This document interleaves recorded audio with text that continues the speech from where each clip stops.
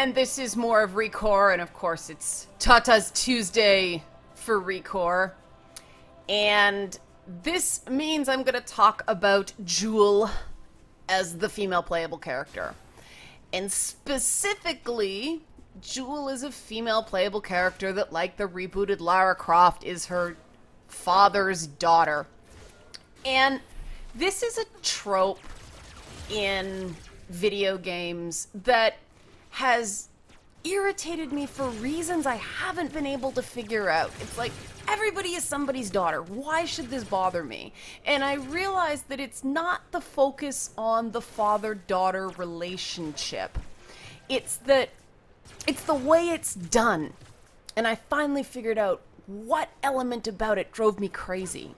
It's that they've just replaced the female fantasy normally through, you know, a really sexy lady with the daughter every nerd guy of the age to have a kid wants.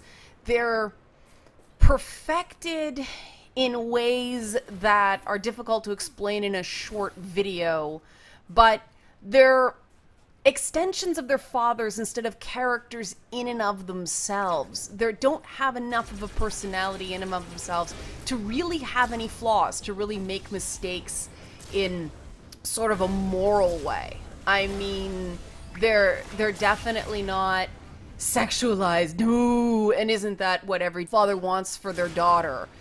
Them to, like, not exist in any sort of sexual way that they know about.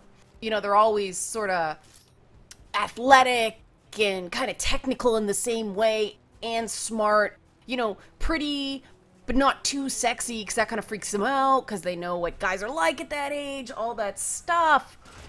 What they aren't is an autonomous human being with their own wishes. They're spending the whole game executing the remains of their father's goals. And through the whole game, this is what I finally realized playing this, and I don't know if it's a whole game here yet, but certainly in the Tomb Raider games, you find out a lot more about the dad's aspirations than the daughter's. And this defeats the purpose of a female playable character. The playable character in a third-person game is not just your arms and legs within the game. It's supposed to be your window into the game, instead of it being you, which is what the first-person camera is traditionally designed to simulate, you in some armor or something, or you know, looking through eyes, because when you're normally moving around, you don't see your own back, you know. And see, here, look who's doing the narration. This character is her father. So why are we seeing this through his voice? And why are we learning about this through his voice? Where is she? She's practically silent, except in cutscenes, and that's normally reserved for a first-person protagonist. And I'm sitting here going, in short, to make this really clear, instead of it being a game that, yes, the playable character is your arms and legs, that happens no matter what, but you're also supposed to connect with them through their emotions, through their heart, and through their soul. And in games like this, in games in the way that the Tomb Raider reboots were structured, yes, we get Lara and we get Jewel physically, but we don't get them as much in terms of that core character stuff, in what they're really passionate about, what they really care about, other than their dad. And this, I realized, yes, this is it. It has nothing to do with the father-daughter relationship, because compare this with something like The Last of Us, right? The Last of Us was exactly what it purported to be. In the base game, Joel was really his needs and his pain were really what drove the emotional elements of the plot. You saw that stuff that happened with his biological daughter, and then he meets Ellie, and it's the whole feels, right? It didn't try to trick you by showing you and having you control the body of the young woman, but feel what the older man feels. It was like, yeah, this is primarily Joel, and then in the expansion, they got beyond that, and you learned more about Ellie. And that's not to say there was nothing of Ellie in the original game. There just wasn't this disconnect between the perspective you were experiencing the game physically through and the perspective you were experiencing the game emotionally through. And that's the difference. And there's ways of doing it. Because, I mean, heck, there have been a lot of, you know, the Baldur's Gate games were basically a character, and it could be a man or a woman, affected by their father's legacy. It was the exact same structure. But it wasn't told from the emotional point of view of Baal, the god of murder. That would be a hilarious game, but, you know, that wasn't it. And if you stand on these too long, you get electrocuted. So that's what it was. And I'm really glad I identified this, because now that we've identified what the disconnect is in this thing, we can start to fix it. And why is it a disconnect? Why does it matter? Because it's a writing cheat. And I realized that's the irritation, instead of just recognizing it and going, oh, okay. As a writer, I'm like, that's a cheat. That's a cheat. You're afraid to write a game from the point of view of a young girl. So you cheat it. And you have her there physically. And you have her saying things. And you have her do all these cool things and building things and playing with robots. Fine. You get to play in that sandbox. But when you have to write an emotional moment, you rely on the crutch of you still get to tell it from the perspective of an older dude. So the writers of these games are, and who, you know, and not just the writers, I shouldn't say that, my bad, the creative developers of these games, because the writing too often comes last. That's another big difference between Naughty Dog games and everything else, is the writing is an integral part of the creative process in a Naughty Dog game. The writing comes after all the plots and levels and everything like that are figured out, and you wonder, well, how can you write that if everything's established for you? Yes, exactly. And so, you know, you get these things and they don't necessarily work, and so the real storytelling comes through the gameplay, which, yes, it absolutely should be.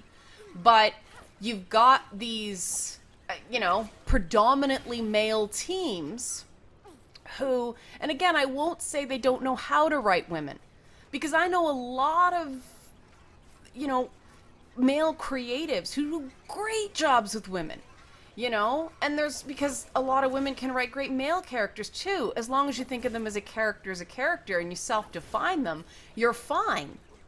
Because there's nothing, you know, we overstate how much gender has an impact on a person's character. In a game like this, we don't know that Joel would be a teenager in the way a teenager in our world would be. We don't know what her experiences are. And again, that's why Ellie worked. We learned about what that particular teenage girl was like because she was born after the zombie apocalypse. And, you know, that was very critical. They understand character and how character and narrative interplay. In these games, they're just dodging it. They're not even making the attempt. And, you know, again, even if they hire a female writer, if that writing isn't developed from the get-go in a game, and there was some environment clipping right there, you'll notice, it falls flat. The whole purpose of having that female lead, you miss the point, because it's not her story emotionally. And that's the thing. So I feel so much better that I figured that out. And before you get mad at me, I'm not saying it's a bad thing that a game is told from the point of view of an older guy. I'm not saying that. I'm saying that the selling point of these female protagonists politically is to get a female perspective in these games. And they're cheating it. It's not actually happening because they're not actually telling the story, oh no, radiation, from the point of view of the young woman. And does every woman in a science fiction property now have to look like this? I mean, we've got Lara Croft, Rey from Star Wars, Katniss from the Hunger Games, Jewel from Recore. I mean, this is very much a Tomb Raider game. You'll notice it is very much cyberpunk Tomb Raider. So if you like Tomb Raider games, you'll probably very much like this. But in terms of gameplay, it is, you know, it's the sweet spot in terms of innovation, because it tweaks things ever so slightly. It does things differently, but it's not at all a new kind of game. And I think that was a marketing mistake, that they didn't basically go, guess what, it's Tomb Raider with robots, because that's cool. But then you start seeing the uncanny similarities between Jewel and New Lara. And that was what clinched this whole thing that I'm doing. Like, it's not, again, it's not that I have a problem with male characters. God, no. I mean, I love Kratos, and I love Joel in The Last of Us. Joel, hey. No, kidding. Joel is a unit of energy. But it's not that, and it's not, there's anything wrong with telling a story between a guy and his daughter. I think those could be incredibly poignant stories, but we lose the complexity of the daughter part through these relative ciphers who are just doing their father's bidding. And the reason this bothers me is that these developers are, it's a misdirect. It's selling a game based on a quality that is really just a coat of paint. It's not the guts of the thing.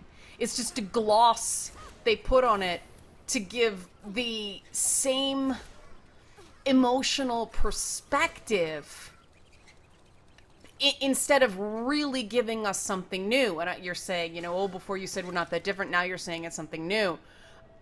What I mean by that is the attempt to tell a story from the perspective of a character we recognize as female and struggling with what that means. And an audio log is about to run here. And so I'm going to wrap up here because talking over this is really going to suck. So hope you enjoyed this little bit of Recore and my Tatas Tuesday version of this. Tomorrow, hopefully, I will talk more about the pros and cons of the gameplay. Okay, thanks, guys.